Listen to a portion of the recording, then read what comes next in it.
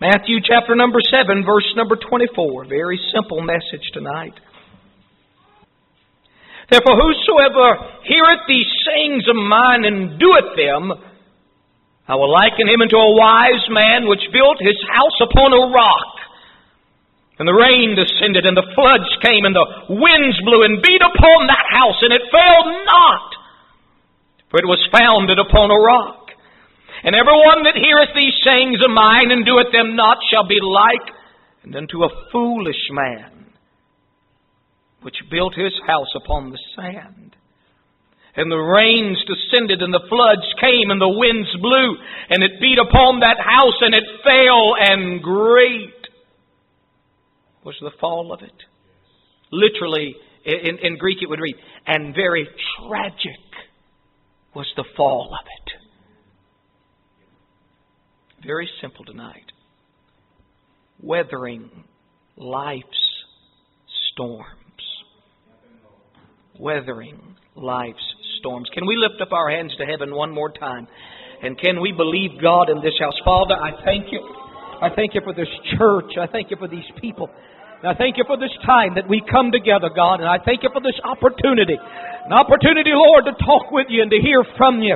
And I pray, Jesus, move in every aspect of this service tonight and do meet us around these altars and have your way in this house. And I pray, God, deal with us this week. Oh, God, open up our souls to hear your divine voice. And let us say it was good to have been in the house of the Lord. And I praise you for this. And I do give you honor in Jesus' holy name. I do pray. And everyone said, Amen.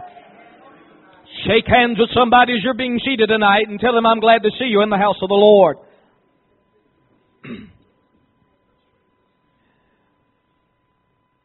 Beloved, hear me this evening. I believe we are facing a very serious problem, perhaps not like never before, even inside of our own movement. Namely, it would be backsliders, if you will, drop-out disciples, one man called them.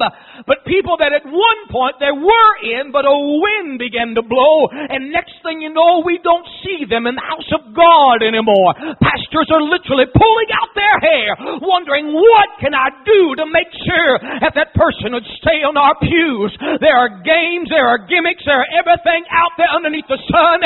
You can find any book you want to find on 1,001 ways on how to get somebody to come back to your church for one more Sunday. But beloved, hear me, when it all boils down, when you begin to scrape everything away, why is it, Brother Zane, that some people can stand the test in the storms of life and some people do not? Very simply put, some have a very, very weak foundation.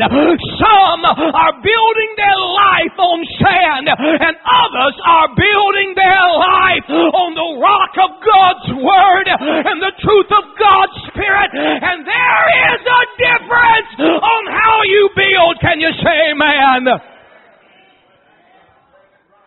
There's a difference on what you put into your life and how you begin to form that soul and how you begin to form your spirit day in and day out, dear friend. You are building your life. I learned a long time ago, it's not nearly the size of the crisis as it is the size of the Christian. Oh, I've seen people, and man, I mean, a wind blew against them. A storm hit them. Trials came, and they stood like a rock. And on the other hand, I've seen some people at the faintest little breeze came against their heart, and they found themselves out of God's will, and out of God's house, and out of God's house. Oh, are you hearing me tonight? We have pulled out our hair. We have blamed ourselves. We have beat our own chest and said, what could I do to change that? Friend, hear me. No person can make you serve the Lord. No preacher can make you serve God. No song is going to keep you in the house of God. You've got to determine, I'm getting on the rock. I'm doing God's will. I'm going to do it. I'm a student of history, a student of nature, if you will. I watch, and Brother Prescott, I just observe, I look. Why does that man do what he does? Why did that person act the way they did? I have wondered and pondered. I believe there are things under the surface that you and I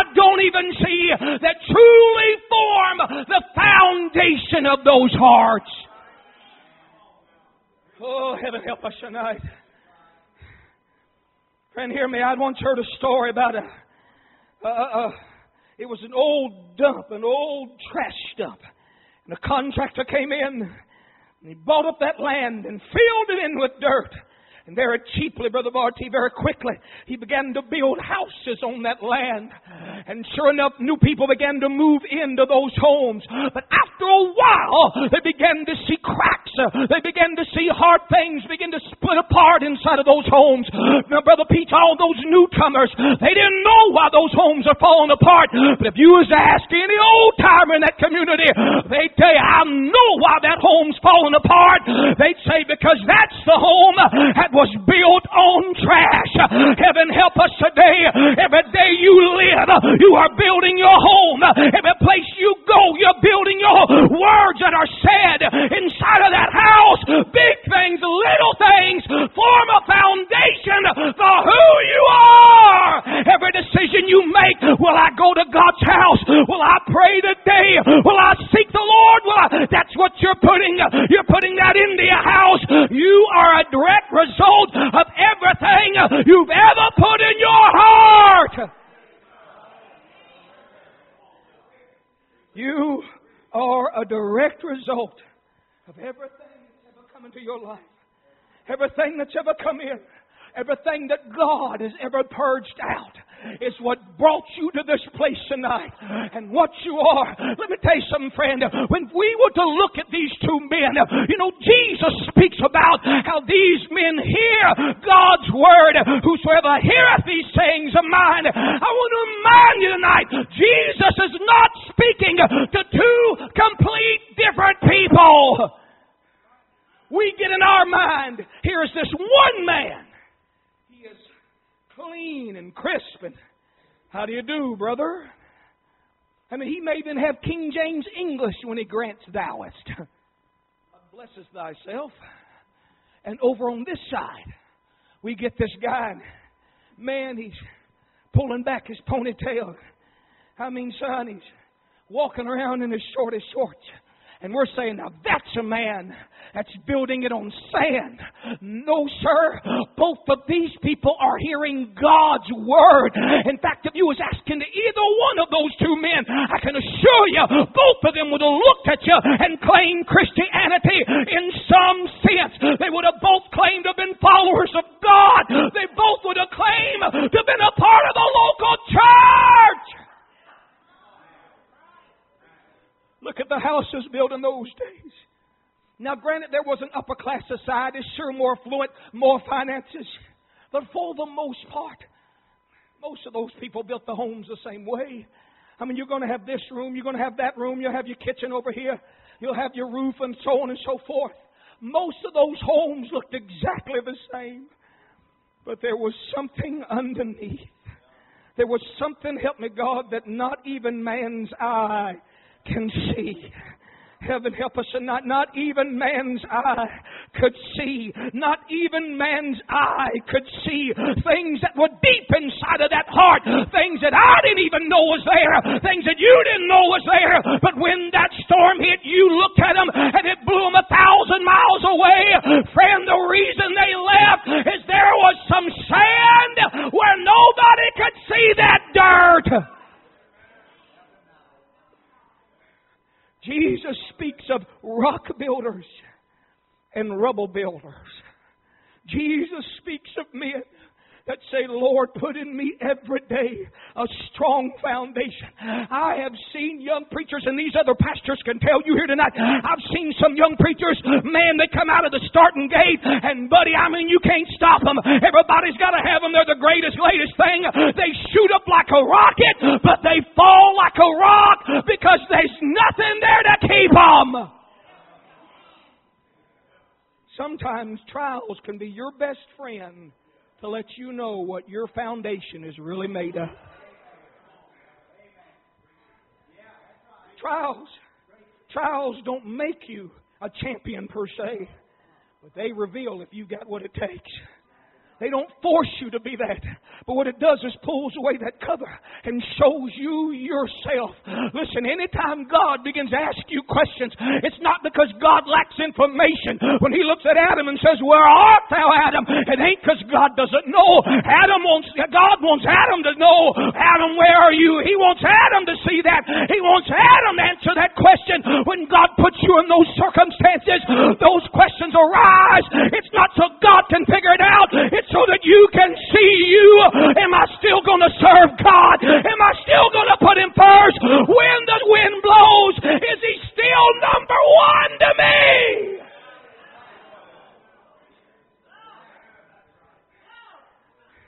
Well, Brother Zane, when I was 17, I went to so-and-so camp meeting, and God baptized me in the Holy Ghost. And I'm 67 now, and I ain't been filled since. Friend, you got a weak foundation. I said, you got a weak foundation. Don't you pull me back 40 years. I want to know, is there an up-to-date experience with God? We say, well, Brother Zane, I know it. Paul said that I might know Him. Paul looks and says, now I know Him, but not like I want to. Jesse, I've been praying now for weeks. God, I worship You, but not like I want to worship You. Lord, I pray, but not like I want to pray, God. Oh, I hope you don't lose confidence in me. I'm just really bearing my heart with you tonight. I'm telling you, Brother Barty, I want to know that whenever it's my turn in that trial, whenever it's my time in that fire, am I going to walk this thing or am I going to find an easy road out? Lord, help me. You say, Brother Zane, I know all there is to know about God. No, sir. You are a liar, sir. Ain't none of us in here tonight that knows Him like we could. Heaven help us. In 1492, Christopher Columbus found North America 500 plus years ago. As of the beginning of the 21st century, there's still over 10,000 lakes in Canada that still don't have a name. Don't tell me there's not more land to take. God help us. I may have knew Him years ago, but I'm still walking with Him. I'm still learning of Him. I'm still learning every day. And as I learn, I grow in God. And as I grow in God, that foundation becomes strong. And when that wind blows, yes, there may be heartaches. Yes, there may be pains. But I'm going to survive it and live through it and let God be God.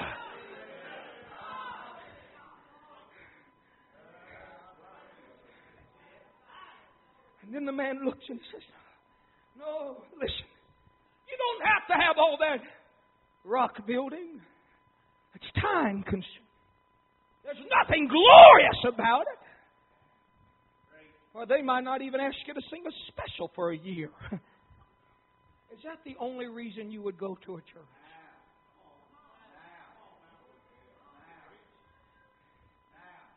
Is the only reason you would change membership is because they're going to put you in some silly position? That's a weak foundation. That is a weak foundation. That's a foundation that's sure to crumble.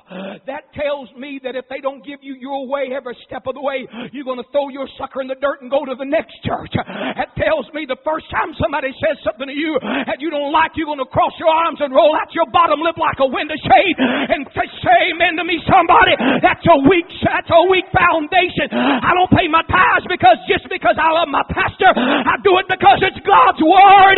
I said I do it because it's God's Word. The foundation principle is I want to be pleasing unto the Lord. I actually heard, heaven, I sure didn't mean to say this enough. I actually heard someone say not too long ago back, say, now so-and-so, he's not preaching right now, but this church would be open. And you know what? It may be good for him to go take this church, even though he's not really where he needs to be with God, because that may give him incentive to really stay in there and pray. I said, you are a fool.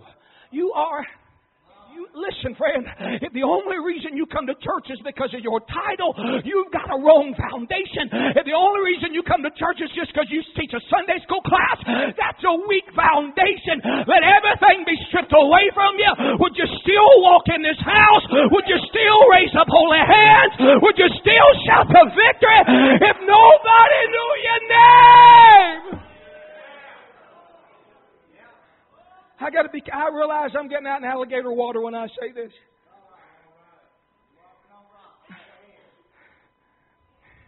I appreciate men getting in a good environment. Okay, don't take me wrong. Don't misinterpret me when I say that. But friend, hear me. God lets us know tonight, if you're going to do His will, if you're going to survive those storms, you've got to hear and do His will. So if all it is just an environmental change for you, you can move to China. And I promise you the devil's going to show up in a bowl of rice somewhere. Oh, you know what? I know it happened over here, but He's promised me we're going to move to a whole new city, and I'm sure that'll take care of the problem. Not if that problem's still in His heart, it won't. It's a foundational problem. Foundations wrong. Adam and Eve are in the Garden of Eden, and they fall. It doesn't get much better than that, guys. So if all it is just you coming in to a different environment, that's not enough to maintain victory in your life. You can walk into a monastery. That will not force you to be holy. I'm not making an excuse to go to no worldly church. You know me better than that. But just because you walk into a church and says, holiness, holy church, doesn't force you to be a holy man.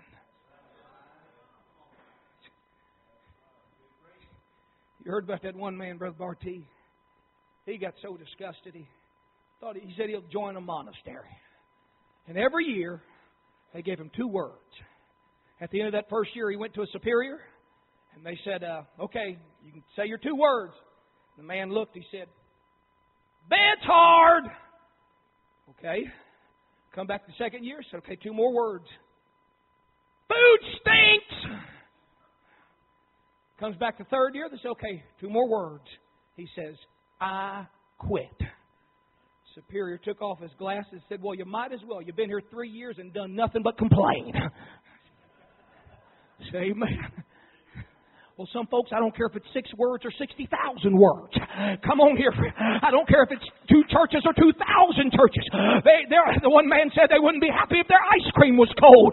Friend, it's a hard issue. There's something on the inside. I don't care if they do nothing but play fast songs or slow songs. I don't care if they do let you take up an offering every 3rd Sunday. There's something wrong inside of that heart. You got to get it right with God, or you're never going to be happy in the Lord.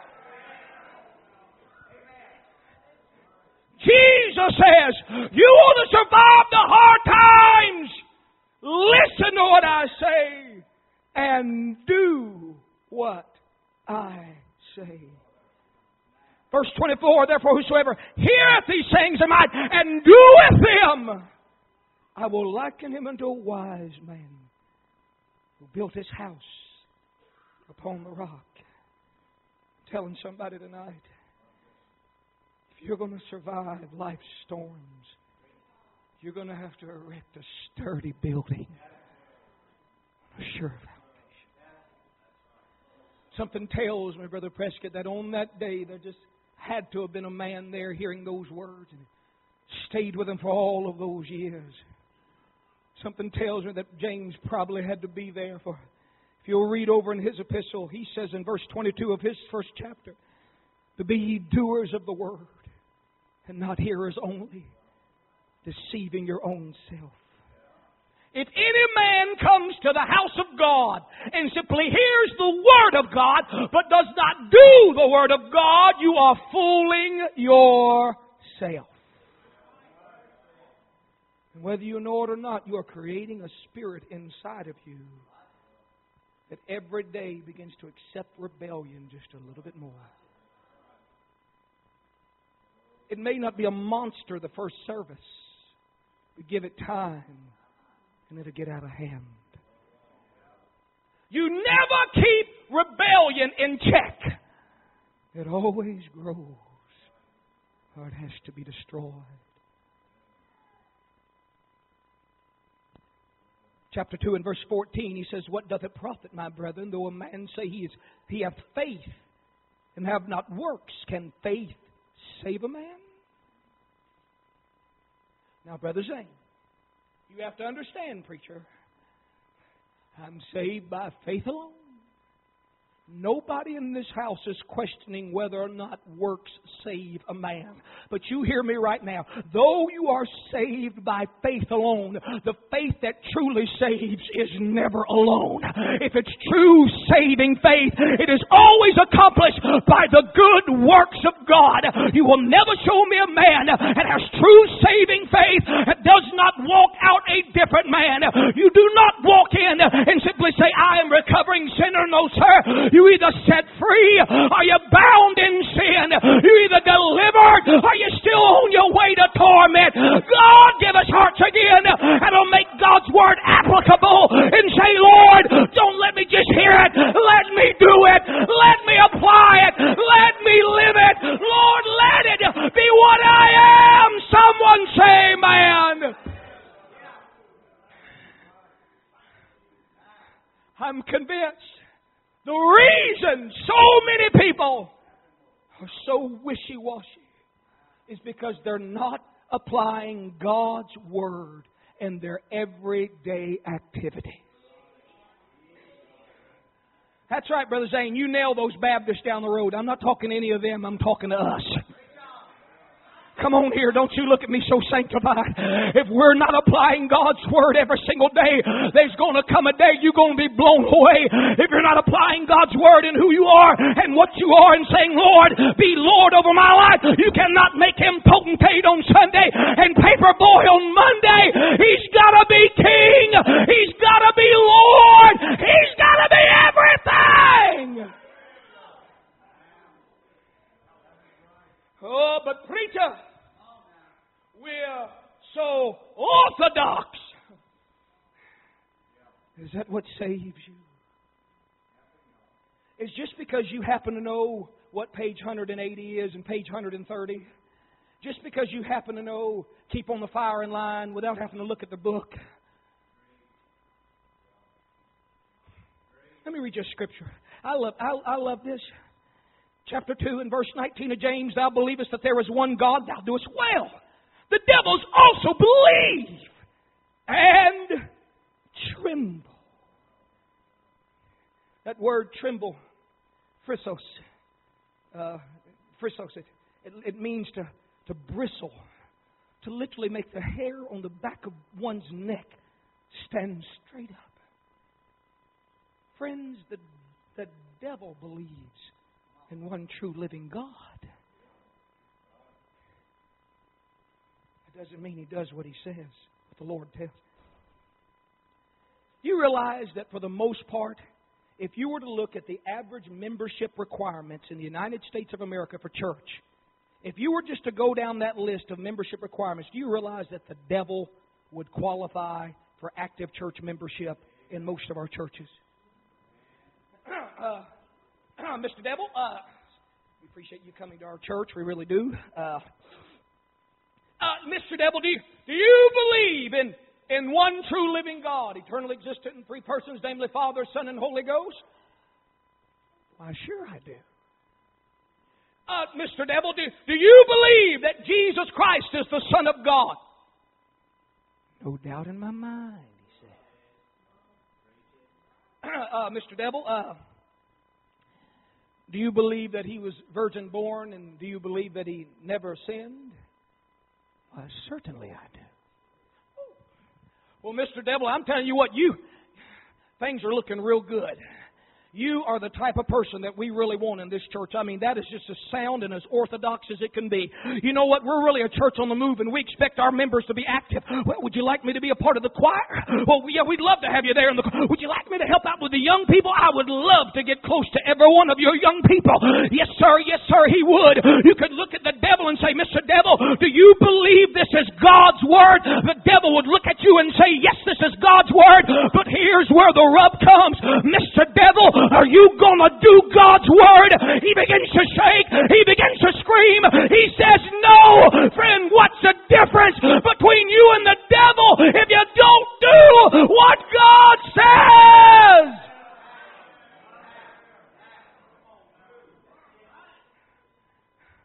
Now, preacher, I believe this book cover to cover.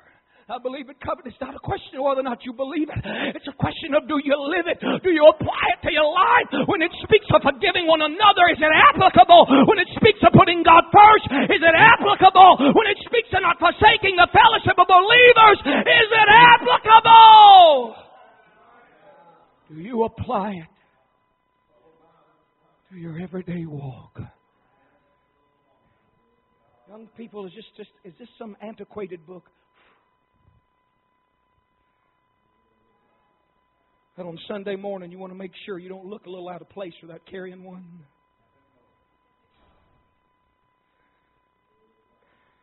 Or does this book still mean everything to you, son?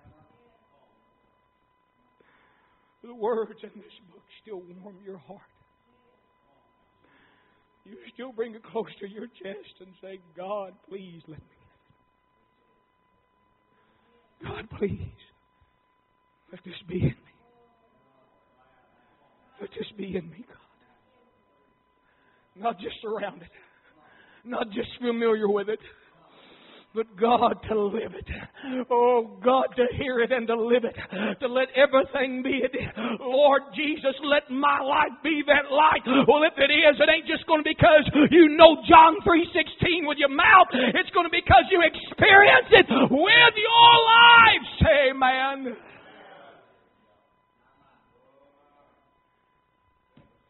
You're going to be on the rock. You've got to erect a sturdy building. I do that by hearing God's Word and doing God's Word. You know what? I got a lot more to preach, but let me just start pulling it on down. As far as I need.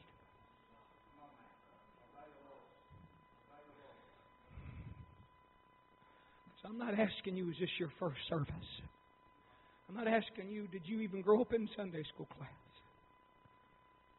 I'm asking you, are you applying the principles of God's Word to your daily life? I'm trying to come in for a land. You give me just a minute. Expect a stormy blast. Verse 25, the rains descended, the floods came, the winds blew and beat upon that house. It's amazing. Verse 27, speaking of the other man's building, it says the same word. The rain descended, the floods came, the winds blew and beat upon that house. Friend, it wasn't that one of them had storms and the other one did not. Just because you got saved doesn't mean you're away from storms. Peace is not the absence of your problems. Peace is the addition of Jesus Christ in your daily walk. You say, Lord, I have peace, even though I do have a storm. It spoke of the rains coming down. That's problems from above. It spoke of the floods coming up. That's problems from beneath. It spoke of the winds that were blowing. That's problems all around. And wind blew against him. And wind blew against him. And wind blew against him. And they stood. Not just because they had every preacher's CD, but because what they knew out of God's Word, they were applying their life. Say it, preacher. Okay, I will. Some of the biggest spiritual space cadets out there have everybody's book, everybody's CD. They run back and forth from pillar to post to get somebody to huff and puff and blow all over them. But they simply will not apply God's Word in their own heart.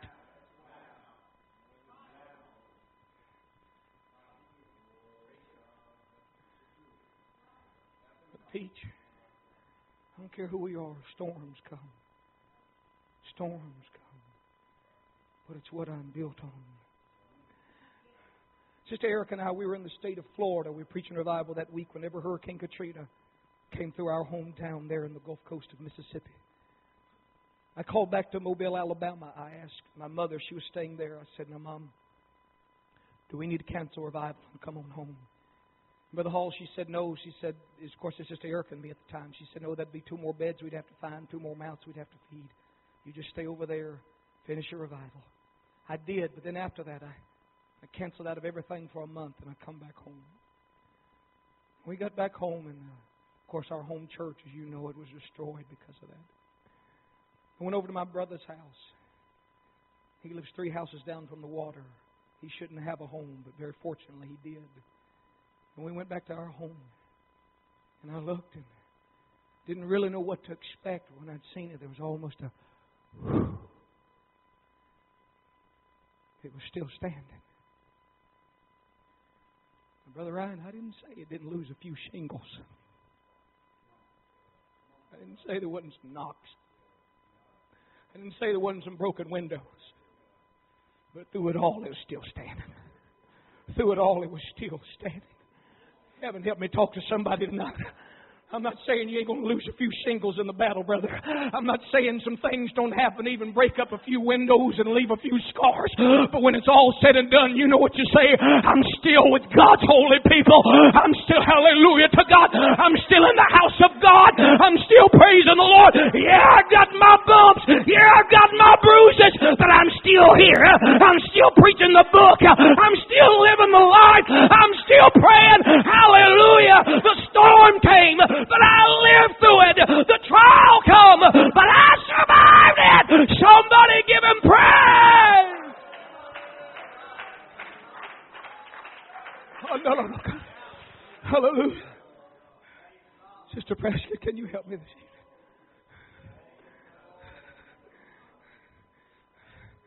I hope you didn't come to this convention this week hoping that somebody's going to pull you out of a crowd and tell you you're not ever going to have another problem again. You got the wrong preachers, and you know that. But I am here to tell somebody, if you'll get on the book, if you'll live in the book, if you'll apply that into your life, ask Lord, not only what did it mean then, not only what it means now, but God, what does it mean to me? How does that apply in my... Hey, some things it may take some time to dwell on and dig in, but God, there's something in that book for me.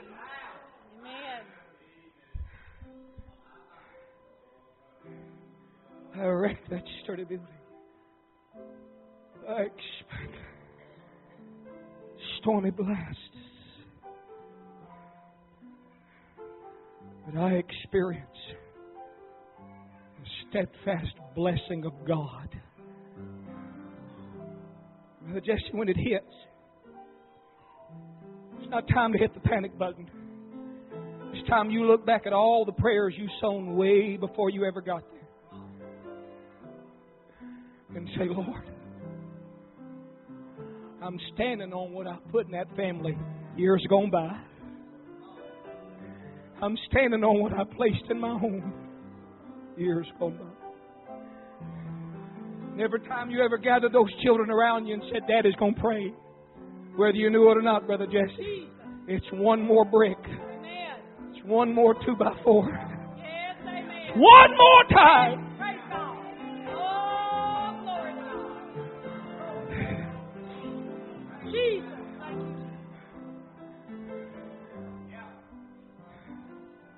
Very softly, Sister Prescott, I'll say this. We got the phone call on a Tuesday night. We were there at Allentown.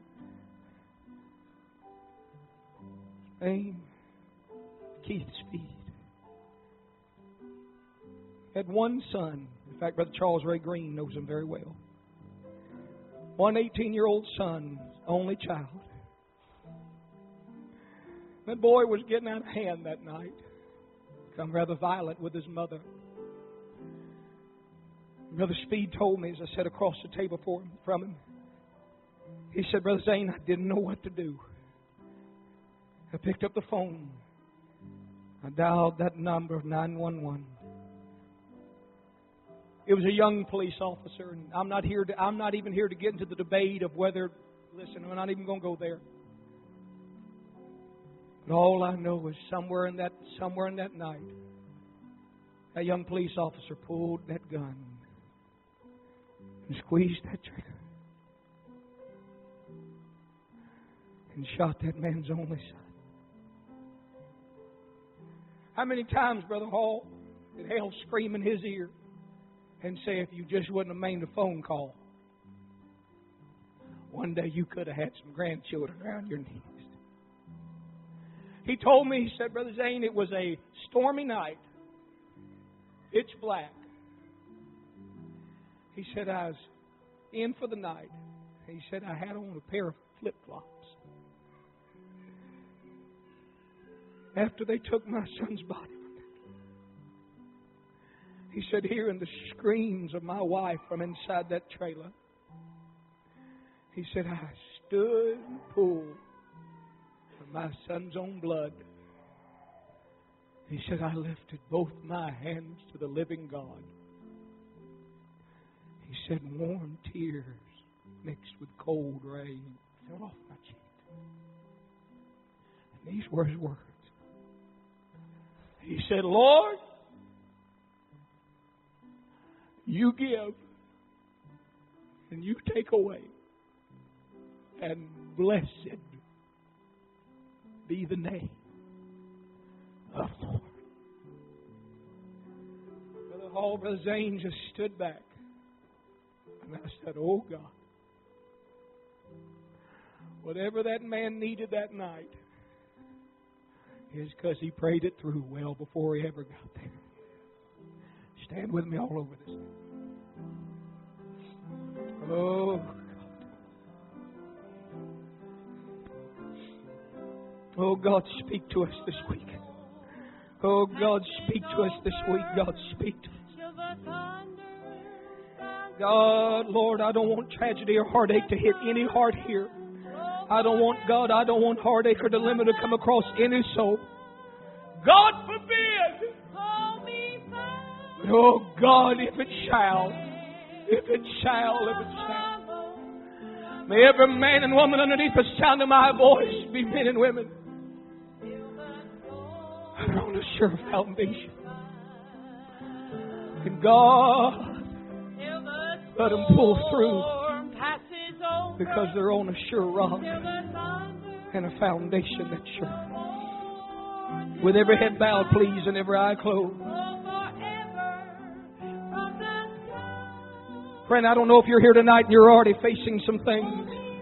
You may have walked in this house and it may be soft winds that are blowing in your heart tonight.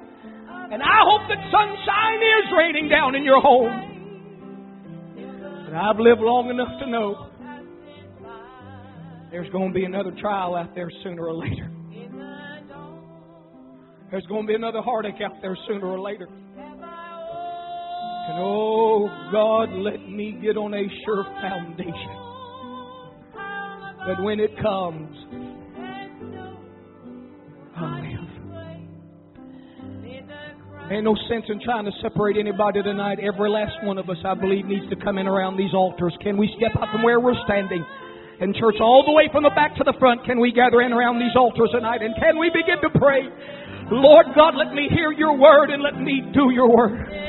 God, let me not only hear your word, but let me do your word. Lord, when I'm in your house, don't let it just fall off my ears. Let it get deep in my heart.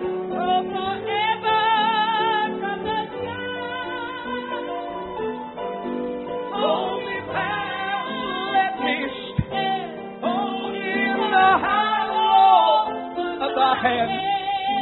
Keep me safe. Brother Zane, there ain't no way I could do that like that man. Don't you limit God, beloved. Jeremiah 32:17, oh Lord God, behold, thou hast made the heavens and the earth by that great power and stretched out arm, and there is nothing too hard for thee. Hallelujah, you can give us grace if we stay on that rock, oh God. But I know that thou art with me, and tomorrow I'll run where the storm will never darken the sky. Till the storm passes over, till the thunder comes no more, till the clouds Sweet Lamb of go God. forever from the sky. Oh God, put us on the rock. Oh God, put us on the rock. Yeah, this ain't your first trial. Yes, sir, that may be so. But this is also not the first time I've prayed. Hallelujah. I have been praying about this. I have been, Lord, and when it hits, you will look at those prayers and they'll not go on deaf ears. But you